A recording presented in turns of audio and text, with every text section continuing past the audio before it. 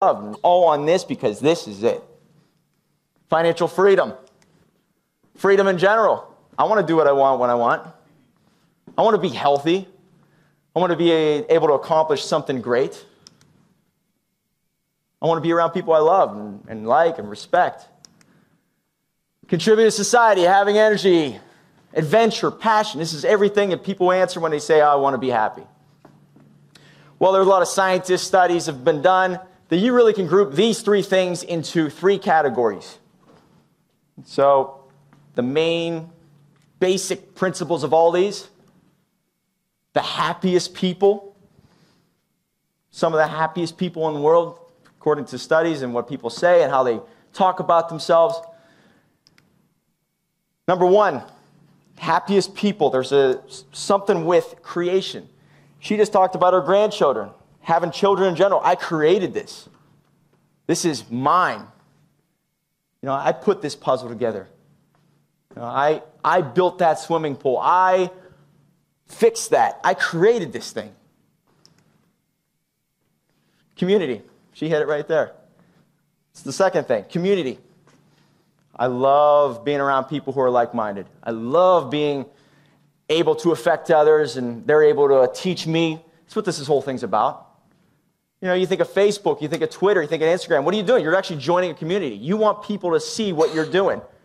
You want them to realize what your life's all about. And, man, I'm going to take a picture of me in front of a truck, post it, and I'm going to be pissed off if nobody likes it. Right? I want to be a part of my community. I want them to see what I'm doing. That's weird. Right? Isn't that messed up? And ownership. It's the third thing that all those other ones can be grouped into. Ownership. Really, this is my house. You know, I own this. This is my life. This is my time.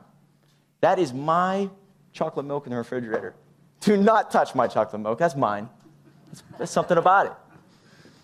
All right? Ownership. When you have ownership of your life, if you are doing something that's really for you and for the people you love, it's yours. But the fourth thing, and then this doesn't say it in the statistics and all that, but I believe the fourth and probably the most important thing to the happiest people on earth is clarity. You know, everything I do, I know it has to go back to that question. How do I want to be remembered? So, I want to be a happy person. I want to be the person they looked upon as, this guy never gave up. This guy, when I'm gone, I want them to say, man, this guy put it all on the line for what he loved. He was successful. He was wealthy. But people loved him. People showed up to his funeral. I want them to say that. You want to be looked upon as lazy? You don't care about your job and you really, apathetic to everything in society? Or are you the type of person that you want to be looked upon as, I want to be like that person? Here's a little bit about me. I want to give you a backstory. This is the house I was born in right here. My mom and dad are here, so I'm surprising them with this picture. But I was born in this picture, and it's in Sheridan, pretty much 15 minutes from here. If you guys are familiar with Sheridan, it's not considered a really good area.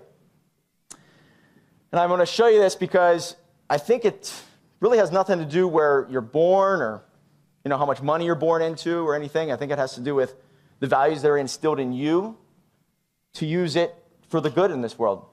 This house on Zillow just sold for $1,000. $1,000. That's what type of area this is in.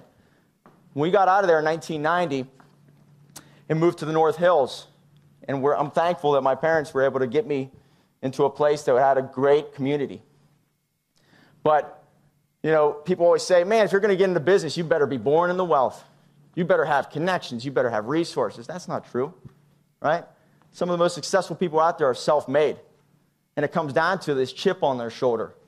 I might be born with not many resources, but I'm going to die with a lot.